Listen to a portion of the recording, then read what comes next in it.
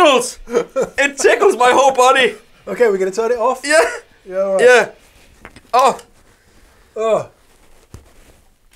My God! It's like the whole body just... It's like... it's like tickling. So for the first time ever on Guitar Paradiso, hello, welcome to Guitar Paradiso, Hello. by the way. I'm Pete. I am Mick. And today we have a bowel moving experience for you. My goodness me, what just happened? Yeah. Well, I tell you what happened. The Laney LA100BL just happened. And there is a story. Yeah. So the story goes like this. Rewind to 1969. Laney made this amplifier. And the following year, on Friday the 13th, no less, Friday the 13th of February, out comes a record that's going to change music forever. And that record is Black Sabbath. And various people have said it's kind of when heavy metal was invented. It's when distorted guitar really came to the fore in kind of heavy music. Mm. It's probably why James Hetfield wears his Black Sabbath t-shirt. And everybody else wears a Black Sabbath t-shirt. Yeah, Black Sabbath, you know. We don't even need to talk about Black Sabbath anymore. Yeah. What we need to say is that if you stick that record on and you listen to it opening, you hear rain, you hear a bell toll, you hear thunder, more rain. Yeah. It was Birmingham. It's up north, isn't it? And then this noise. Yeah. This incredible... Yeah. I mean, dude. Well... I'm still, my arms are still tingling, this side. It's so interesting because, let's get into it in a second, but we're so used to the sound of modern amps being all smooth and lovely, and actually when you hear this, it is a completely different experience. And we should just say that it's not all about Black Sabbath. Plenty of other people have used this amp over the years, but something interesting is happening with Laney next year, which makes it especially relevant. Yeah. First off, it's the company's 50th anniversary, so congratulations to those guys. Yeah. Secondly, it's the last ever Sabbath tour. Yeah. And apparently, Toni Iommi went to Laney and said, look, it started with Laney, it should end with Laney. That's the amp he used first. This is how he wants to go out. Obviously, Laney don't build it anymore, so they said, well, actually, we can build it. So they built some. Yeah. In fact, they built 13, because that's how many you need when you're taking exactly. You need 13 of these heads. Yeah. Because one is not loud enough. I don't know. My good Lord. And these are exactly replicas. Yeah. Or copies of. Hand-wired turret board, 4 EL34s. Yeah. 100-watt loud, old-school valve amp, exactly as they were by all accounts. Has it got an effects loop? No. No. Has it got like a MIDI function or something? No MIDI as far as I'm aware. Has it got like a master? No master volume. No. Well, actually, yes, it does have a master volume, but it doesn't have a preamp gain. Exactly. So has it got like... Channel switching? Yeah. No. No. But it has got one thing. You know what it has, Pete? No, it's got...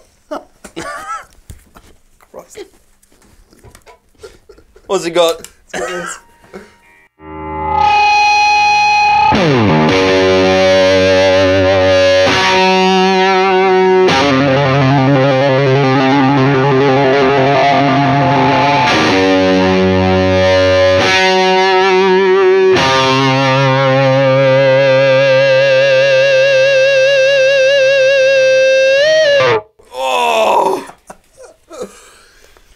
who doesn't know, that is Diabolicus in Musica. Yeah, the interval, a tritone, which was banned by the was it Catholic Church? Probably. It's the church in what is it, 1300s or something. Yeah, it's also the intro to Black Sabbath. Yeah, exactly, because it just summons demons from the bellows below in hell, comes up, and this is the first thing that comes up like that, and then the devil comes up with an SG and just goes, and then you know it's the end of the world as we know it, but it's a good end. It's the beginning of it. It's the beginning of a completely. So you mentioned other people are using this. Well, yeah. Before we get to that, so 2017, as we said, 50th anniversary of Laney and the last ever Sabbath tour. So Laney's going to make 50 of these, and you'll notice that there's a head and a cab. In the cab are G12H Celestine speakers, the heavy magnet 4 version of that speaker. In addition, there is this. Now, apparently, part of Toni Iommi's classic sound was a modified Dallas Arbiter Rangemaster, which is a famous old treble booster Roy Gallagher used, germanium treble booster. He had one, and apparently somebody he knew or a friend had one that had been modified, and his sounded much better. He had his modified, and it turned into, once you pair the treble booster with this amp, there you go. That's the sound. So, in honour of that... well, what happened was... Go on. Was that his tech, they came back from a tour or something, and his tech thought it was broken, and he threw it away. Wasn't it something like that? Yeah. And then he was like, where is my sound? Oh, I threw it away, because I didn't think it worked. You're gone, you're fired. And then he's been searching for it ever since. Okay, yeah, I think. Wasn't that correct? And then, that's how this sort of came about, because that is the set. And you can get this set as well. There's going to be 50, it's going to be 50 sets for next year only. Pedal, cab, and the head. Yep. And that is, we don't know pricing yet, so we're not going to go there. But my good God. Yeah, it's a hand wide amp made in the UK, one of 50. It's not going to be 299 quid. No, definitely not. Moving on to the pedal. Yeah. So it's a germanium treble booster made by Black Country Customs, which is actually Laney's kind of custom bit. Yeah, which is a cool name as well, man. It is cool. It's a cool name. Black Country being named for a bit of the West Midlands, for anyone who doesn't know. Like Robin Hood and sort of, back then. Is it? Was that the West Midlands? That's Nottingham. I don't know. I'm Danish. He's Danish. Yeah. You heard it just a second ago, but drive, volume, lows and highs. And apart from the fact it sounds really nice, one of the coolest things about this pedal is the middle setting. These ones here. It's got a tonk, center tonk. Is there, look. Yeah, it's over here, isn't it? I like that. And then you go like that and it goes, click. It's like opening a safe. You turn it on, you get click, click, and you open the safe up. Ooh, special. And you get sound in your face. And it has 3 modes. That one seems to be the bassiest and the most gainy. That one's a bit more mid-pushed, and that one is kind of just standard, as far as I'm aware. Also, we must say it's all exclusive. This is the first time anyone has ever seen this. I'm so excited. I'm getting a bit hot. It is hot, and I still feel the tingling. Honestly, I'm not kidding. I can still feel that tingle from that sound in my body. You know what I mean? It's like, it's just incredible. The slightly annoying thing is we can't really hear it because it's so blooming loud. Yeah, we have to have those things on. It's like... So, tell me about... So apparently, Toni never uses ear protection, and just thinking back, I mean, how loud must bands have been? Yeah, but there wasn't any PAs. I think we talked about this before. Back then they didn't have big PAs, and they didn't really mic stuff up, and if they did have PAs and it was mic'd up, it was almost smaller than this. They needed the stuff to just to just punch people in the face like that, even in the back row. Imagine playing the Albert Hall with no PA. Yeah, but there you go. Which is what they were doing, isn't it? Yeah, exactly. Without further ado, so protect. You play the guitar.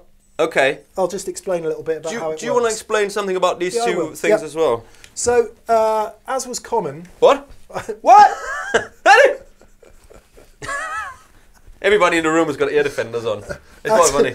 As was common in the late 60s and early 70s,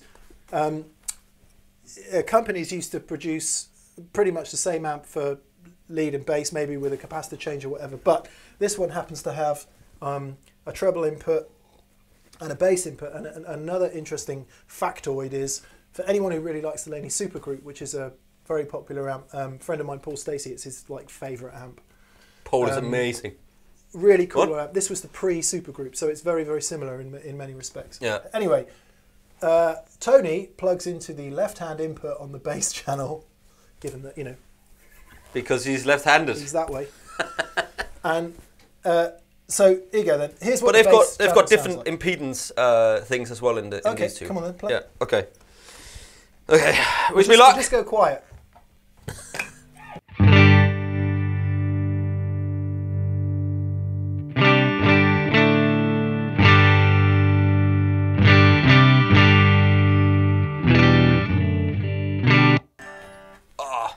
I've just taken my ears off a little bit because I need to hear it.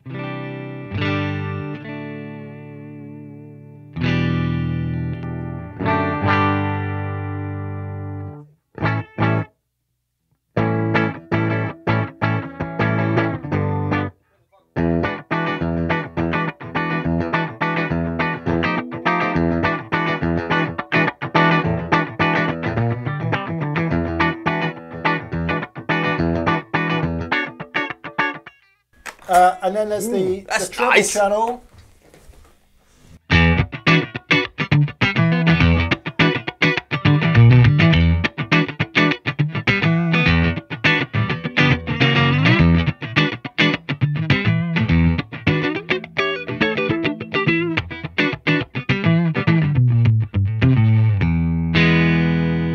Wow, I have to take these off because I want to hear that. There we go. Actually, that's not too bad there. It's not too bad. Very responsive. I see his eyes are going.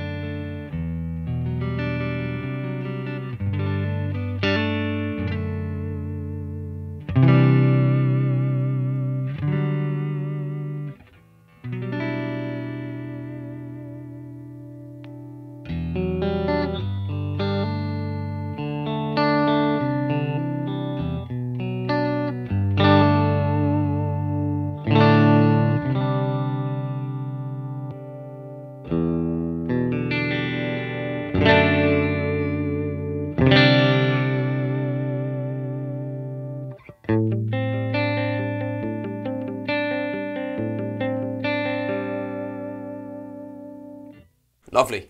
That's actually really nice. It's very nice. It's putting it out, isn't it, as well? And there's no reverb, there's no nothing. It's just a clean sound. It's completely guitar to amp through the...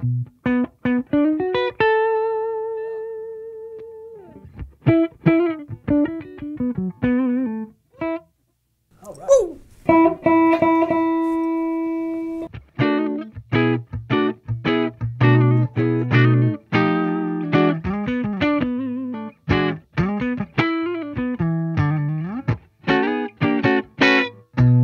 So it's not just a rock machine, it's just...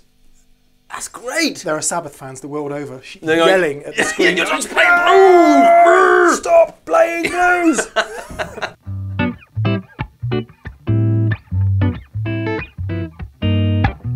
What we need is the bass channel for that, I think.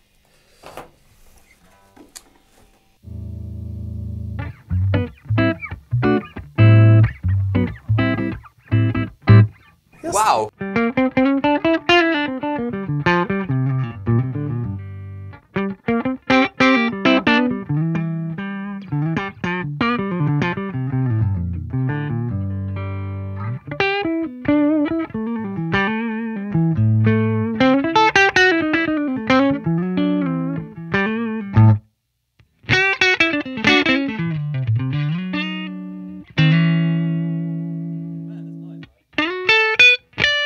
Really bright there, but it's a different guitar course.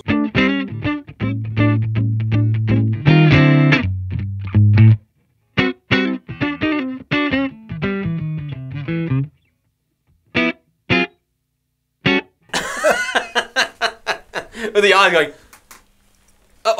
Yeah, there is absolutely nothing forgiving in that at No. all in the delivery, is there? It's Not just at all. So I saw somebody commented on one of our videos saying, "What is this word pokey that you keep saying?" That's when your eyes goes like this. Yeah. They don't know what it means. So the definition of pokey. Yeah. Pokey. There's no. Yeah. What is it? It's like. Because it'd be. It's like being hit with a cricket bat instead of one that's got a bit of foam attached to the front of it. Is that pokey? Is it? Yeah, It must be something really if sharp. you feel the wood first. Yeah. Whereas if you feel the bit of foam, and it's quite a thick bit of foam first. Anyway, that's enough about his weekend. yeah. Right. Okay, here we go. So, Yeah. moving on from the very nice... Clean tone is amazing in that, isn't it? this clean sound is great. Beautiful. Yeah. And actually, interestingly, playing the... Like you're ever going to buy one of these to play jazz on, but a bit like the way a solid state amp just gives you that really quick, Response. clean sound. Yeah. You kind of get that at the low... Transformers in this, also worth mentioning. What? The Transformers in this, Laney, Oh, yes. you know, they took the original ones and had them completely recreated Yes. in Sri Lanka or something. And then, by all accounts, there is something about the design of those original Transformers that gives this extra harmonic, which we made. which is like almost like an octave underneath the distortion when it kicks in, and that's that sound, you know. Well, let's see if we can Like turn Noel it up. Gallagher used it as well, just- didn't he? And Yeah, then you can sort of see that kind of just apparently- doing this in a stadium, man. And It's funny. In one of the terrible cover bands I play in, we open the set with cigarettes and alcohol. I will do that always. That's my morning ritual. And this isn't that sound, but it comes in with this really kind of... There's a lot of fizz on the edge of the distortion. It's like a really pushed sound. And just when we were winding it up earlier, it reminded me a little bit of that. It's got that, but Just- it needs to be louder. Oh dear. Oh my god. Okay. That's the good thing about if you are recording in the studio, you can literally just do that. What?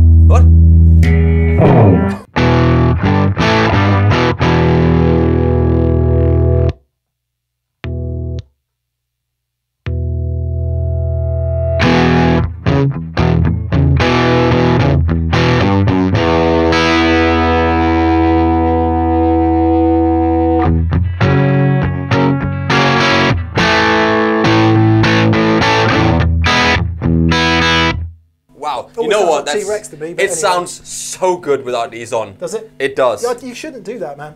I'd have to. Because I It's like can't really tell what sort of treble attenuation we've got going on.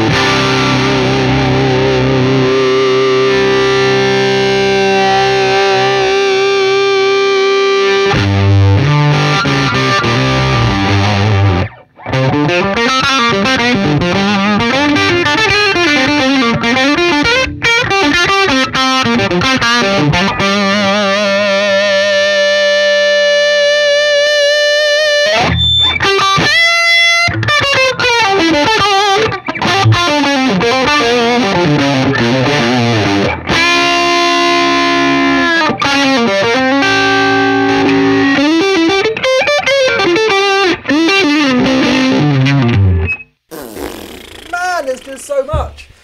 Whoa.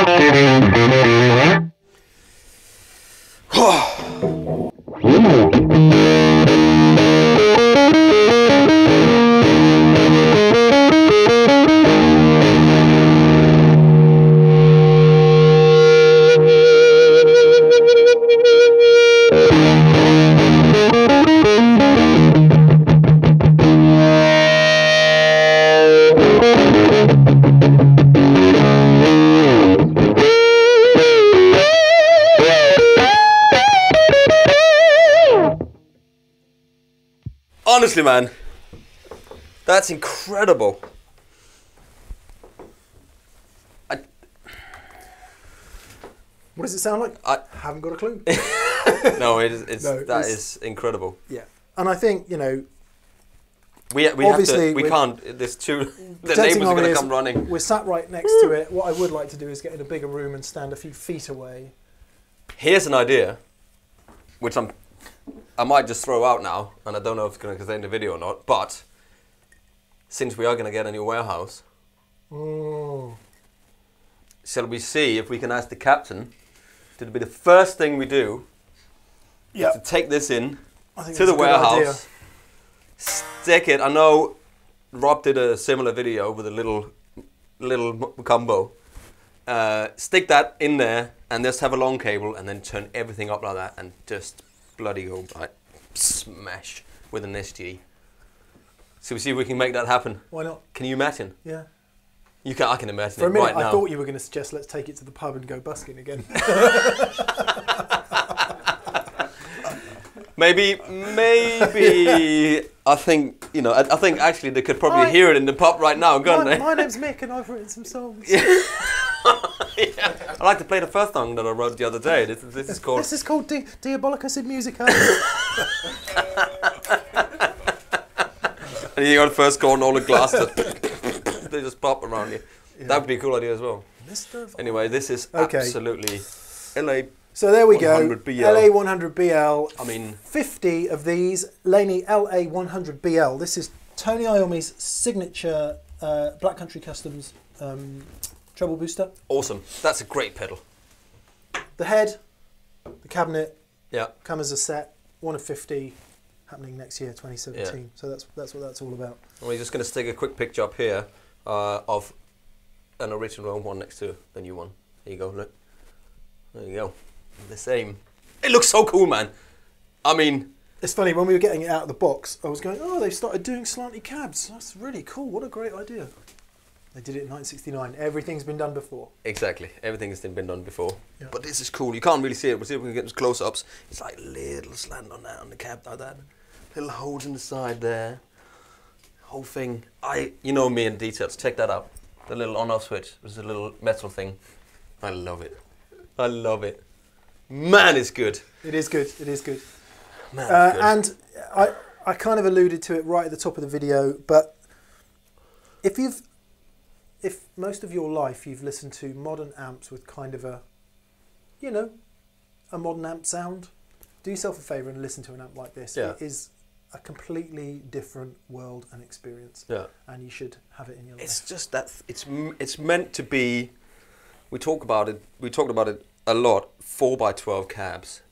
If you haven't experienced it, if you ever plug into a small little practice amp at home, you never plugged into a full stack, you're just missing out, man. God, a full stack, imagine that. Of that. Oh. Maybe that's one for the warehouse. I can literally, it still tingles. I love it. I think it's great, man.